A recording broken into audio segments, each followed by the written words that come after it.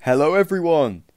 This is a slightly different news video. Obviously, usually Lee would be live doing this, but I thought that maybe I'd give it a try. Obviously, due to him working all the time, he's rarely got time to do actually little bits of news and whatsoever.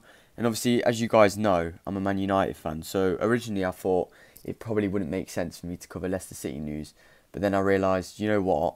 At the end of the day, it's not hard for any fan to go on the internet and have a look what's going on.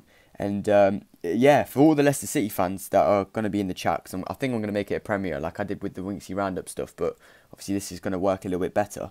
Let me know what you think, because this coming summer, it's looking good for you boys. There's a lot of players being linked to the club, and and as you can see in front of you, this is not Lee. Well, it is Lee, but it's I've got a little animation with a devil face. Obviously, the devil face relating to United, which probably most of you don't want to see. But I thought I want to try and make it a little bit more animated compared to the other one, where it was just a still setup. So I'm gonna obviously use this for when I'm talking, and then I'll switch to whatever when I'm explaining a transfer or whatever.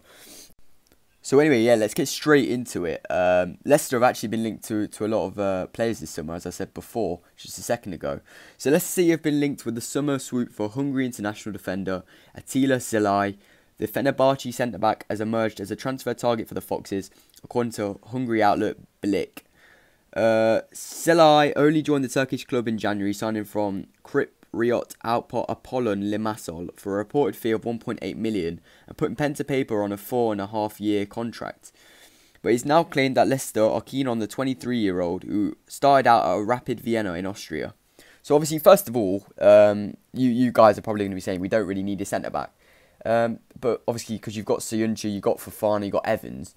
But a lot of your defenders, coming from a Man United point of view, a different fan's perspective, you know, they're quite injury prone, and for this guy, he's going to be coming into a Premier League team. He's only young, bear in mind, 23 years old, and he's only young, and he's going to be wanting to, you know, he will be happy to sit on the bench for the meantime while your players are playing. Say if one gets injured, he'll hop straight in, and he looks like a really good player.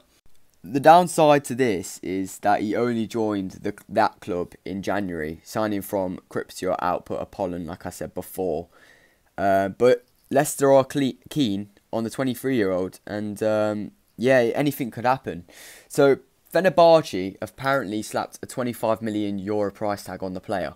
So that in English terms is around 21.5 million. So it's quite a hefty fee for a player which isn't proven in the Prem. And I think Leicester have kind of took a little bit of a downfall in the past from signing players from foreign places and then becoming a little bit of a flop. Obviously, Slimani kind of rings a bell. But at the same time as well, you boys have also done really well with transfers and turning nobodies into somebody. So, you know what, this guy could be the thing. It's quite a hefty, you know, price tag. So, obviously, you boys are very good at breaking records, and this might be another one you are willing to break. So, Blik says, which is obviously the Turkish news media, says that if this valuation is met from Leicester, that player would become the most expensive Hungarian footballer of all time. So, yeah, that is quite a, you know, quite a tag to bring to the Prem. And, again, a little bit worrying because for a player to carry that, you know, he's the most expensive Hungarian player. To come into the Prem, the best league in the world, arguably, which, you know, I think it is. It is good. Could it have a little bit of an effect on his performances? You know, I don't think so, because I've actually had a look at some of the games he's been playing, and he looks really strong and quite up for the physical side of the Prem. So I don't think it would really affect him, but who knows? You know, these kind of things could happen. So obviously that record is currently held by a fellow Hungarian, which is Dominik Szoboszlai, who joined RB Leipzig from RB Salzburg for €20 million. So yeah, that's actually a player which Leicester are also linked to. But obviously Leicester Mercury, which is what I'm on now, suggested this is probably more likely. So Sazalai has more than 100 senior club appearances, so quite a lot of appearances, although they are obviously in the lower leagues, which is not the Prem, so, you know, there's a 50-50 side to that. To date, he's made 13 appearances for Fenerbahce, who are currently second in the Turkish Super League. So, yeah, I think it looks promising, and you know what? To have a backup centre-back again, who, you know, could come into the squad, be really good for you boys. And do you know, if Evans, or, you know what, Evans is getting old, isn't he? And do you know, if he goes, or Sayonchu gets another injury, or Fofana gets another injury, this guy is, you know, he's going to be up for it. He's obviously a Hungarian, and he's been pretty much around the world already. He's obviously playing in Turkey right now. And, yeah, I think it could be promising. I mean, with the injuries that you guys are facing, to have a backup player who, you know, is pretty good. And as I said, you guys are really good at turning players from nobodies to somebodies. And this could be the perfect opportunity. He's played in all 3 World Cup qualifiers against Poland, San Marino and Andorra, obviously this season. And yeah, obviously your current central defender options are Johnny Evans, Wesley Fofana, Cagliostro Sayonchu and Wes Morgan. Obviously, Brendan Rodgers has played 3 at the back at times this season, where the likes of Daniel Amati, Christian Fuchs and James Justin have also filled in. And also Wilfred Ndidi has filled in, which really, you know, Ndidi isn't a defender, and he's been forced to play as the defender before. Christian Fuchs, again, he's not a centre-back, and he's been forced to play that position at times before. So, you know, this guy, if you've got him, if you sign him, he can come in and stop the players that are usually in a different position from taking that position, and he can be that position for when the likes of Fofana or Evans or Sayonchu are injured.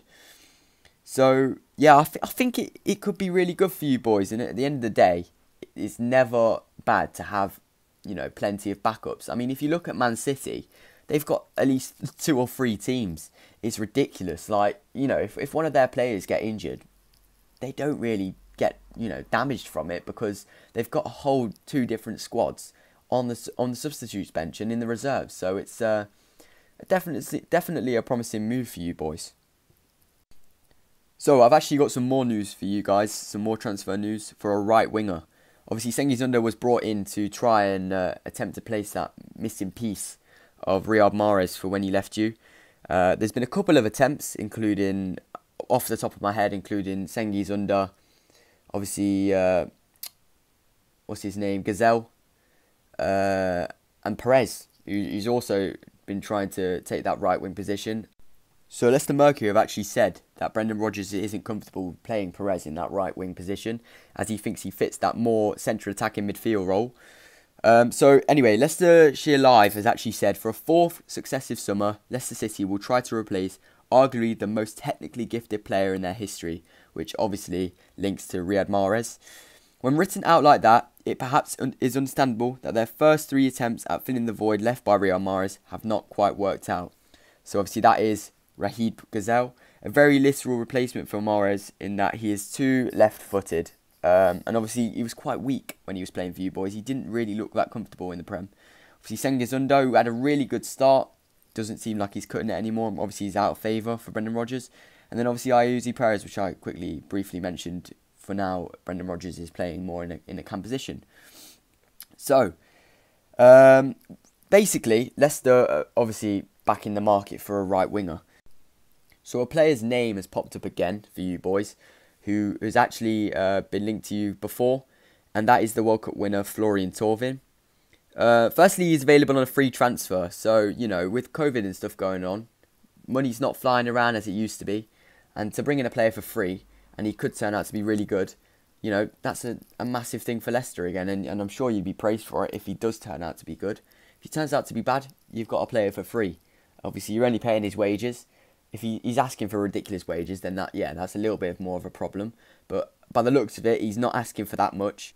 So if he does flop, I don't think it'll be that much of a problem. On the downside, he's actually been proven to fail in the likes of the Premier League before, as he was signed for Newcastle. So that's obviously going to be a massive turn-off for you boys before, because obviously Perez came from Newcastle and he's not been that great. And I actually remember Lee pointing out that he's never going to buy from Newcastle again, or he never wants the club to buy from Newcastle again. Obviously, he's not, you know, playing for Newcastle anymore, but he's proven to fail in the grade of Premier League. So yeah, it's a bit of a 50-50. I want you guys to let me know below. Obviously, he comes as a free. The next person I'm about to mention in a minute isn't a free, and he's young and he's got quite a hefty fee behind his name. But Florian, he's come in for free. If you do choose to sign him, he could rise up to the occasion and do something. But on the other hand, he's failed in the Prem before. He might ask for a little bit more than you want in wages. It doesn't say anything about his wages, unfortunately. But yeah, it's a bit of a 50-50, and I'm not sure Leicester fans really want that. They want players to come in and do well off the bat. So a name which actually might make a couple more Leicester fans more interested is Francisco Trinqueo, the man the Foxes chased with some enthusiasm before signing under last season, so last summer. The Portuguese youngster showed off his talent at Braga and earned a move to Barcelona. He'd only been there a couple of months when City made their move and the Catalans giants said no. So obviously the difference between last summer and this summer is the impact of coronavirus hasn't affected the teams as much at that time. And obviously I believe Barcelona are currently in £1 billion of debt. So the simple answer is they need cash. And it says here, Trinqueo may have played 37 times in all competitions, but he has only started twice in La Liga, with Barca boss Ronald Koeman unsure how to get the best out of him. He's not become a bad player overnight. He has scored a brace on one of those two La Liga starts, and City will feel like they can get the best out of him. So I've already praised you guys enough through this news video, and I've said you are astonishing at turning players from nobodies into somebodies. I personally think all this guy needs is a little bit of confidence, a couple of starts under his belt, and he could be something really incredible. So Leicester Mercury says here that City have not lost interest in Trinqueo and may find Barcelona more receptive. It will be an exciting signing, much like when a skinny Algerian with blonde highlights rocked up from Le Havre. City would then hope the transfer is as fruitful, obviously linking to Riyad Mahrez, and obviously saying that they're quite similar in the playing styles. So, you know what, I think if it was up to me, I'd go for the younger player, because he's got time to, develop into a Premier League team. Whereas unlike the other player I mentioned above, Florian Thauvin, he's obviously proven to fail in a Premier League team like Newcastle, which again is not, the same as Leicester City. It's Newcastle. They're completely different levels of expectations. But, I'd go with someone who's young, not had experience in the Prem, to then, develop into a Premier League side and become a really good Premier League player. So that's all I've got for now. I'm going to ask Lee if I can do this a couple more times a week, obviously, because I want to keep you guys informed a little bit more.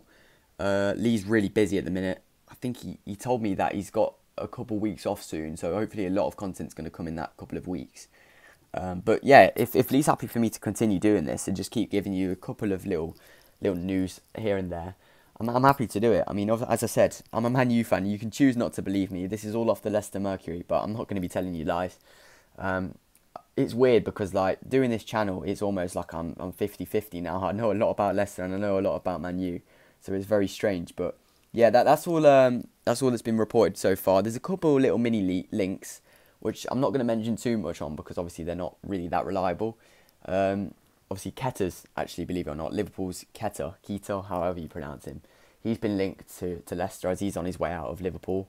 I think Klopp subbed him in the first half of the Champions League game they lost the other day. So yeah, there's been a couple of links with him. But if I hear anything more on that or any more development, I'll try and do a video on it. But yeah, apart from that, that's about it. So there's 3 players throughout the video I've mentioned. Obviously the centre-back and those 2 right wingers. So who do you think? What do you think Leicester need to go for most? Obviously your centre-back's being quite injury prone, and this guy could come in and be really good for you. Or a right winger, which you've always needed for a very long time, as Under's not been performing, and other players that you've brought in have not been that great, including Perez and Gazelle.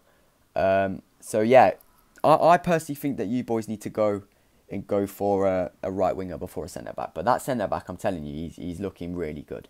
And for centre backs that you have that are injury prone, to take that position when they're injured is, looking very good for you. So that's all I've got for now. Thank you for watching. If you want to see more of these news videos, let me know, and I'll try and sort them all out. I hope you enjoyed the little bit more of the kind of animation a little bit more of moving around rather than just a still setup. And yeah, I'll see you in the next watch along, guys. Take care. See you soon.